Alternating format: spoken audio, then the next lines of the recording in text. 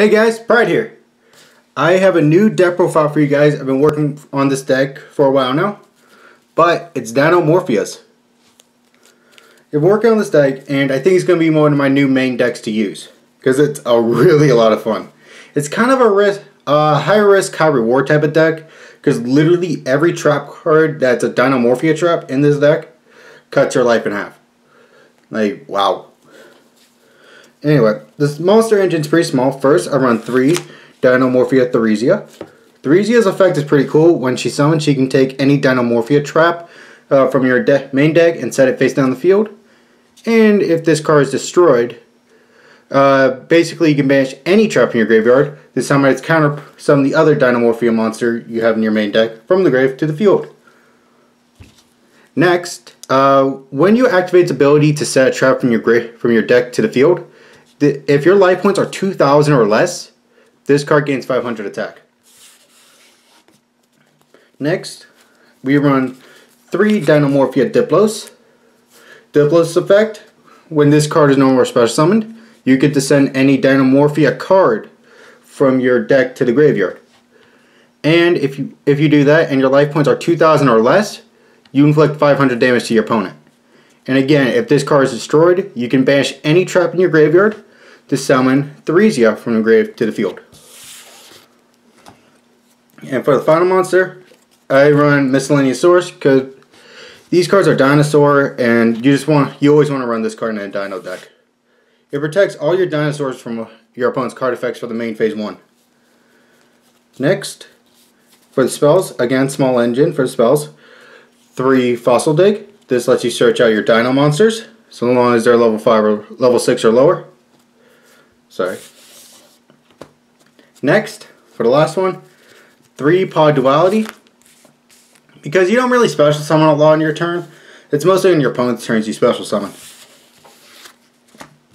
Alright, that's it for the spells, and now for the traps. This is a more for control deck, so we've got 3 Dinorphia Domain. This is your fusion trap. It lets you send materials from your hand, deck, or field straight to the graveyard to fuse summon a Dinorphia monster.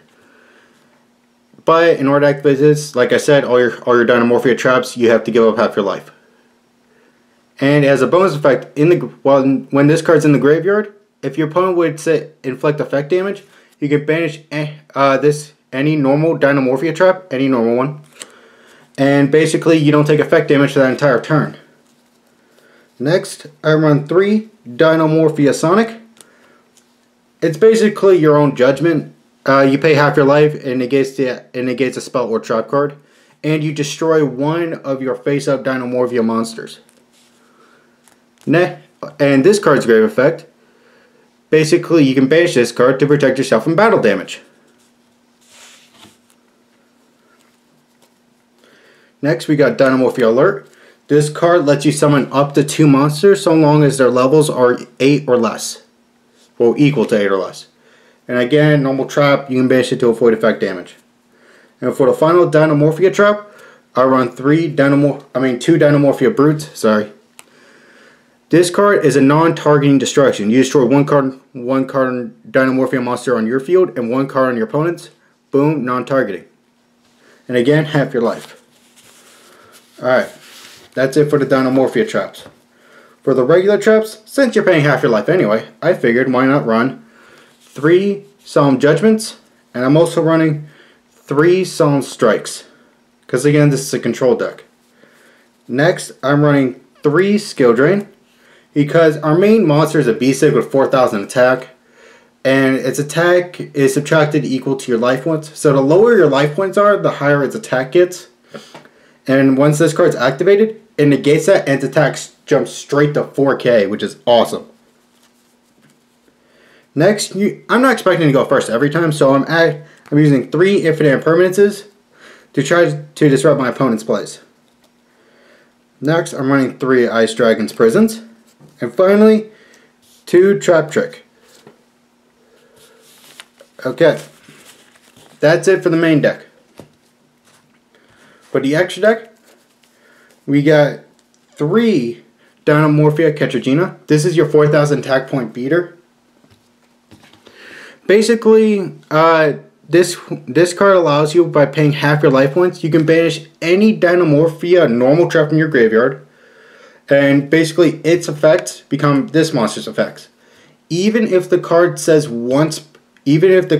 hard once per turn, you can still get the effect off by using her effect. And also, when this card is destroyed, you can summon back one of your Dinomorphia monsters back from the graveyard, as long as they're low 4 or below. And the best part is, unlike those two, you don't have to banish any traps for this effect. And finally, like I said before, its attack is basically your life points subtracted from it. So if you have 2k life points, this thing has 2k attack. If you have 4,000 life points, this thing has 0 attack. So the lower your life points get, the stronger this card gets. Keep that in mind, okay? Next, I play this Dinomorphia. I believe it's called Stealthbergia. Sorry, I don't summon it a lot, but it's pretty fun when I do. Basically, Stealthbergia, first effect, when this card is out on the field and your life points are 2,000 or less, you no longer have to pay life points to activate your trap cards.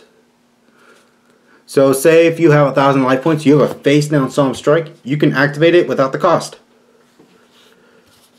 And again, when this card is destroyed, summon a Dinomorphia from your graveyard, so long as it's level 4 or below. And finally, if your opponent activates an effect, you can use this effect, and your opponent takes damage equal to that monster's attack.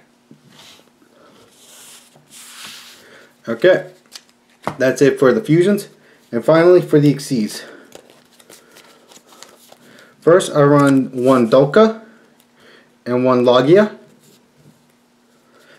I run one Castel, and I run a Zeus package. Since you can basically only summon level 4 monsters, I figured going the Utopia route was the best option for Zeus. Because it's not like we can summon anything else. Now Zeus is kind of a last resort for me, since it kind of hurts me as well when I use its effect. But hey, when it comes out, it comes in real handy. Anyway, I hope you guys enjoyed the deck profile, and don't forget to check out my Twitter. I created solely for this YouTube channel. Please follow.